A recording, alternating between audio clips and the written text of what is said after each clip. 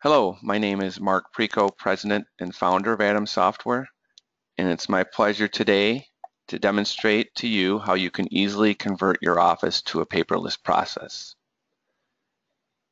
To begin, the normal process is we want to track the client from the time they come through your door or they send you the information all the way through the whole process from stage to stage. So to begin with, if we have a client who's actually physically located in our office, the easiest way to get them checked in is we actually developed a check-in screen. So to eliminate that sign-in sheet, now the client can check themselves in, and it can help assist your receptionist with some of the tasks associated with check-in process. So the client would just enter their social or their ITIN, and in this case, going to welcome back Michelle, and because we're linked to the calendar, it says they have an appointment with Mark at 10 o'clock, and then also please see the receptionist to give her your ID to complete the check-in process. So this is a way of streamlining the check-in process in your lobby to try to control it and make it easier for your receptionist. So I'm going to move back check-in screen back. And now on our home page here. So the home page is just a series of office events, kind of like a dashboard tracking the return from stage to stage. So the starting point is the lobby. So in this example, we have 4 sitting in our lobby. And there's Michelle right there who just came in. It's going to track how much time they're in your lobby so you know which one to take first. This example, we have a few that have been here for a while, 165 hours, and Michelle here has just been here 1 minute. But also we'll see, it'll tell us if they have an appointment or if they're just a walk-in or who they have an appointment with.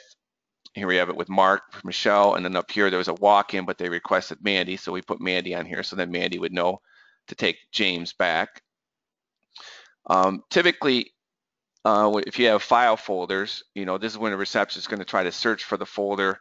Hopefully they find it and then they can put it in some kind of a rack so that you have some kind of organization in your office so you know which one to take next.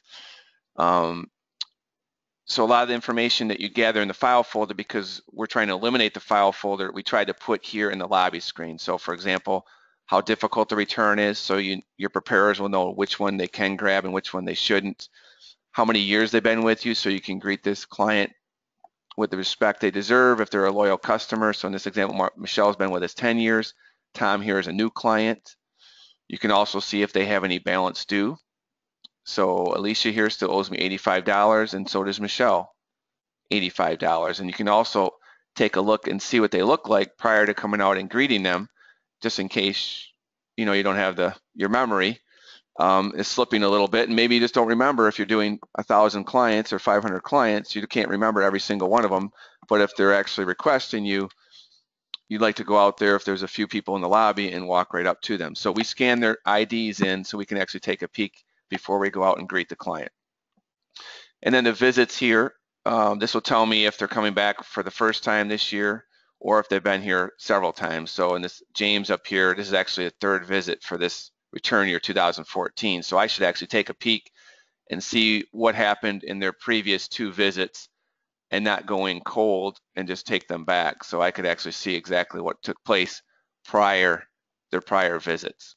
So now if the client was actually just dropping their information off, or if they actually mailed the information in, obviously you may not use the self-check-in screen. You could still check them in manually, and then you would move them to what we call drop-off. So let's just say Alicia here is actually going to drop the information off. So I would click on her name,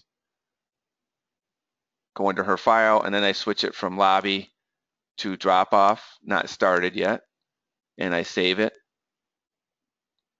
And now on my home page, this is going to track all my drop-offs. So in this example, I have 7 in drop-off. So your preparers, if they're not doing anything, they can just go and figure out which one they need to grab next. So they're all organized by how many days they've been in drop-off. It'll track the due date of the return, so you know which one you need to grab. So say if it's an 1120S, the due date's March 15th, it actually would be at the top, even though it may not have been in there as long as some of the other ones, but because it's due sooner than the other ones. So it'll automatically organize all your drop-off information. You can also assign it to a specific preparer if you want. You can make any notes, so if it needs to be done by a specific date. So your preparers can all see this information and then just grab the next one they'd like to take, whatever order you tell them to take them in. But for this demonstration, what I'd like to do is if the client was actually physically in my office, and then I'll show you how we move it from stage to stage and how we kind of eliminate the paper at each stage. So in this process to begin with, we've eliminated the file folder. So all the information is actually in Adam and Michelle's file. So I'm going to walk out and greet Michelle because she's here with appointment for myself. And I also get notified right up here in the right-hand corner. So if I'm actually doing a return, or maybe I'm doing something else in the office and I don't actually see the lobby, up here in the right-hand corner, I actually get notified that my appointment's here. So my 10 o'clock appointment's here, and then the clock is ticking so I can see how long she's actually been sitting in the lobby if I need to wrap it up with another preparer. So I'm going to go ahead and just select Michelle. I'll go out and greet her. And I'm going to move her from lobby to tax preparation. So we're just moving her along the chain here. I save it. So now she's out of my lobby. So now my other preparers will know which one to take next.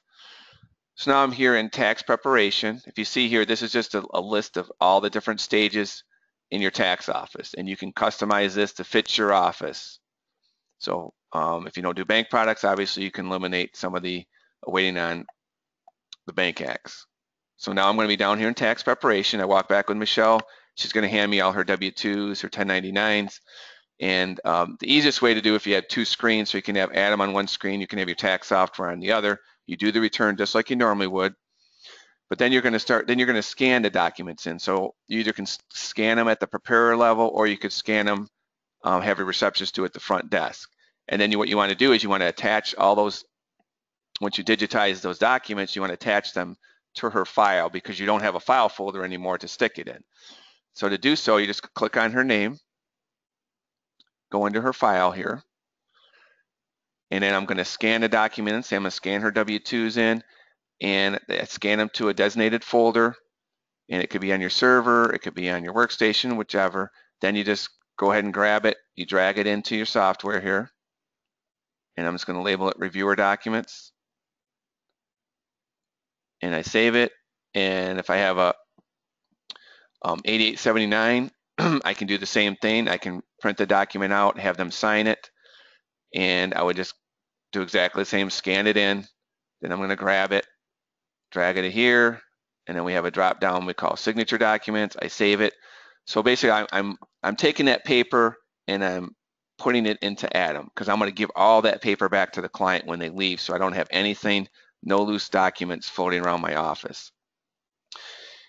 And then lastly, excuse me, I'm going to go ahead and put her tax return, and I'm going to give her access to it. So I want to try to eliminate the paper. So I don't even want to print a tax return out for the client. I want them to accept it online through my client portal, where she can access the tax return either on her desktop, on her tablet, or on her phone.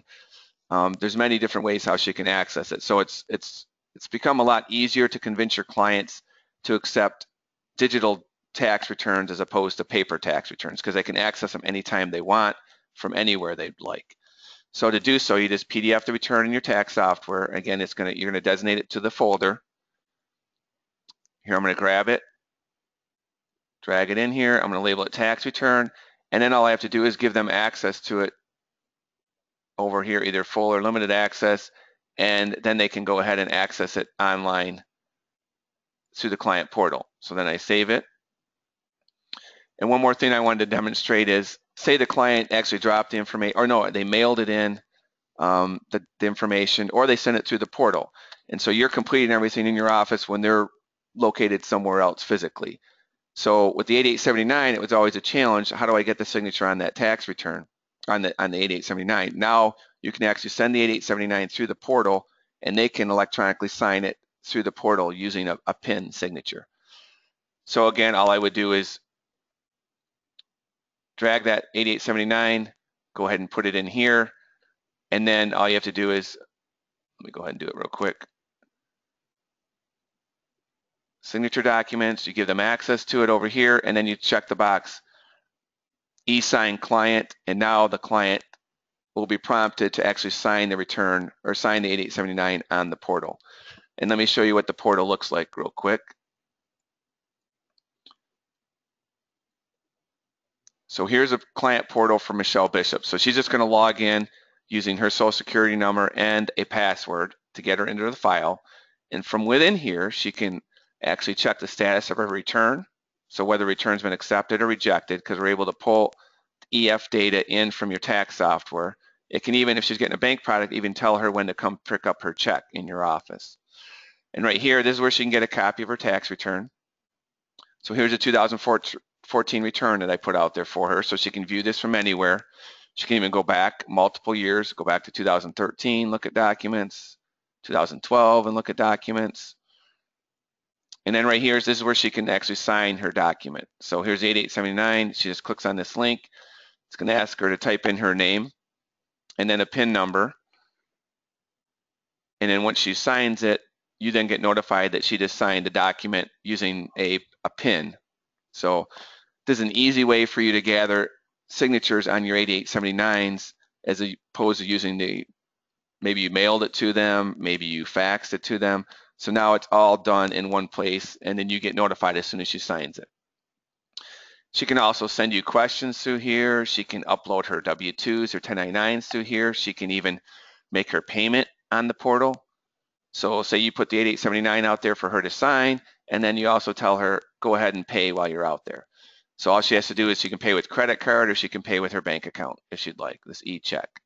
And then she can gather her invoice from here or her receipt, schedule an appointment from the portal, update her contact information. So a lot of information they can do from the portal. So it's not just a matter of, here's your tax return, it's out there.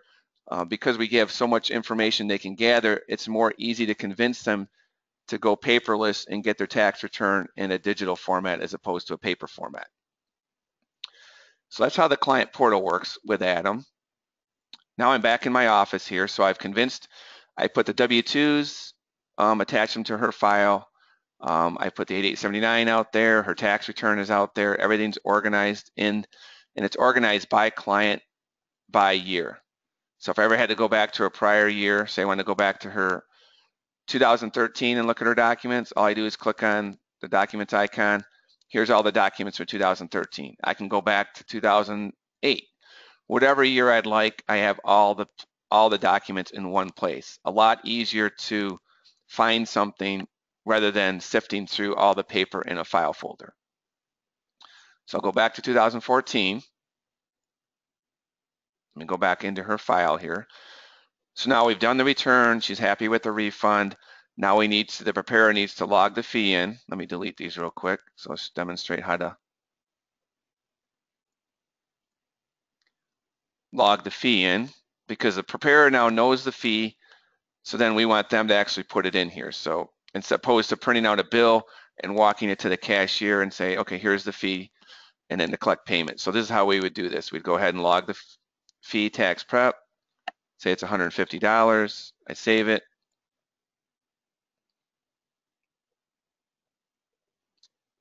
And I think she had a discount too. Actually, her discount, I believe, was logged in from this referrer friend, because we track all our referrals. And typically we give discounts if they have a referrer. So we actually, with this referrer friend, as opposed to using referrer friend slips, we actually track our referrals by linking them directly to the client. In this example, Deborah Case actually referred Michelle in. So now we can actually see how many clients Debbie refers in and then keep track of when we send her payment for all of her referrals. Again, another piece of paper, we've eliminated their little refer friend slip. Much more organized to do it this way. Okay, so now we have a current balance of 130 and she has a prior year balance of 85. It looks like there's something in return pickup for her. I could either take care of that now, or we could have Michelle take care of it later. So let's, in this example, I'll say she's going to pay it later. So now I'm going to move it from tax prep to cashier. So I've done everything. I've prepared the return. Everything's done. She signed everything. Now I'm going to escort Michelle out to our receptionist at the cashier's table to collect payment. Now, if your office is a little smaller and you don't have a designated person to collect payment, your preparer can go ahead and collect the payment too. All they're going to do is log the payment in here, just like the cashier is. So from the home page here, now Michelle's out at my receptionist. So my receptionist is going to click on the cashier link. See, she's got a balance due at 215. And then Michelle says, oh, I'm just going to settle up with my 2014 bill and I'll handle 2013 later. So the receptionist says that's fine. They just click on their name, shoots into her file here. Here she can see her current balance is 130. From here, we could actually pay with credit card, just like they could do on the portal, because we're integrated with a credit card processor. And when we do that, it automatically will log the payment in instantly. So there's no payment that she would have to do if we do it with credit card or with the e-check. She could also pay with her bank account information too, and it automatically would log the payment in here, and then Michelle automatically gets a receipt emailed to her. Let's just say she's going to pay with a check. It automatically pre-fill the amount, labels it check, and then I just go ahead and enter the check number here in my notes field, save it. So now her current balance due is 0. I could print out a receipt right here for Michelle. For Michelle, or I could email her, or she could access it on the portal too. The receipt's also on the portal automatically. So from here, the cashier is done. They're going to move it to reviewer. And say, thanks for your business, Michelle. We'll see you next year. So now the cashier is done. Now it's up to the reviewer to take over from there. Now that preparer that just did Michelle's return, their job then would be go back to the lobby, look to see who's next, and grab the next one in line and take them back and do the whole process over again. So now my reviewer, whoever's going to review the return, all they're going to do is they're going to have 2 monitors and pull the tax software up on one. They're going to go ahead and look at the documents of Michelle right here inside of her file, and then view them on the other one, the W-2s, 1099s, make sure everything was entered in correctly. And once everything looks good, they're going to go ahead and move it to EF ready. Now, if there are any notes, say they found an issue, something wasn't entered in correctly, they could go ahead and make a note right here. They could assign it to a specific preparer, letting them know what happened. And if it needs to stay in reviewer until it gets corrected, then it would just stay there and nothing would get e-filed. Well, this next example, let's just say everything looked good. We're going to go ahead and move it to the next stage, which is EF ready. We save it. And all along this way, we're tracking who's touching this return. So if I just click on show all events right here, this is going to show me, when Michelle checked in, who took her back to tax prep, she went to cashier, who took the money, who reviewed the return, who moved it to EF ready. And if there's any notes along the way, I can see all this. So it's so much easier than trying to track all this stuff in a file folder. So now I'm at EF ready. I can see I have one ready to be transmitted. So I'm going to check the box Michelle to transmit her return. I'm going to also check it over in my tax software to e-file it. Then I just hit send over here in Atom. It's going to automatically move it down to awaiting IRS acknowledgments. And now because we're able to pull in the EF data from your tax software, so now we actually can see acknowledgments over here in Atom. So it makes it much easier to make sure it gets moved to the right stage once it's been accepted. Whereas say I thought I e-filed the return, but I really didn't, then these would be blank and they would stand out like a sore thumb. And I know, oh, I must have mistakenly not e-filed that return. So I have my acknowledgments here. Everything looks good. It was accepted. If this example, she was actually going to get direct deposit of her refund, then it would go, the status would go from awaiting IRS acknowledgments to complete because there's nothing more you need to do. She's just going to now wait for her refund to come. Now, if it's going where we're actually going to print a check, then it would then go down to awaiting on IRS to fund the bank, and we're going to wait till the IRS releases the money, and then we print a check in our office. So all depends on how she's expecting her refund. Now let's just say that, Michelle, during the tax preparation process, she wasn't able to complete the return because she was missing a W-2. So then it would be the preparer's job, instead of moving it to cashier like they did, they should move it to pending because we're waiting on more information from the client. So if I'm inside her file here, and now I'm back to the tax preparer, so I would have been up in tax prep, I'd move it to down what's called pending client. I save it, and Adam's going to automatically tell this preparer, you need to leave a note. You need to let me know why it's in pending. So typically, if you had a file folder, then you had to somehow write a little sticky note or somehow document the file as to why you moved it and put it in a file cabinet for pending. This is much more easy to stay organized. So here I'm just going to click the edit pencil. We actually have some predefined notes set up for common reasons why it's in pending. So waiting on W-2s. I can just stamp date it. It'll make my note. I save it. Now my file is documented. So if Michelle were to call back later and say what's going on with my return, the first thing the receptionist is going to do is try to locate Michelle's file. So normally, if you had your paper files, you'd be going to the file cabinet and hope to find it there. So in this case, I'm just going to go ahead and pull her information up. I see it's in pending. I can click on my pending status link. Shoots me right into her file. I get to see the whole history of Michelle from the time she walked through my door to tax prep right down here. And I would say, oh, Michelle, do you remember Mark's still waiting on a W-2 from you? That's why we didn't complete your return. She'd say, oh, that's right. I forgot all about that. So the receptionist then should document the file is to let her know we reminded Michelle. And then she might give us a date as to when she's coming back. So this is where you'd put your note here. Now, because it is so easy for your clients to forget to bring that information back, and then you end up calling them and reminding them. So what we did is we tried to automate that process, and now Adam will actually do all that for you. Now they won't actually make the physical phone call, but we can send an email and a text automatically out to the client. So right here over in the far right hand column, we call these client notifications. So we have it set that every 10 days, Michelle is going to get an email and a text sent to her reminding her to bring the information in. Just a friendly reminder. So you can customize that, whatever message you'd like, and you can also set how many days you'd like it to go out. Or you can make it instant. I could send it right now if I like, just by clicking this send instant notification. Then she automatically got an email and a text sent to her with whatever message that we have pre-defaulted in there. So you can do that in any stage along here. So that comes in handy on pending client or maybe return pickup. You want to remind the client, tax return still sitting in here, need you to come in and sign and pay. So let me go back to the home page here. So basically all these office events on our home page, these used to be similar to file cabinet drawers that we had when we had a file folder, and it'd move it from stage to stage. So whatever you like to keep track of, you can just list it here. And again, you get to customize this. So I have check pickup, return pickup, extensions filed. Sometimes people get up and leave on us. We like to track why they walked. Maybe the refund was too low or the fees were too high. Whatever you think is important, you can easily track. So, and it's all in their file, easily to retrieve and see in one place. Now let's just say, so that's kind of how we eliminated our file folder for tax preparation. Now, we used to have like something for phone slips. So we used to have sticky notes. So more paper, we want to get rid of those sticky notes too. So say Michelle called in and say, I want Mark to give me a call back. So the first thing our receptionist is going to do is pull up Michelle's file.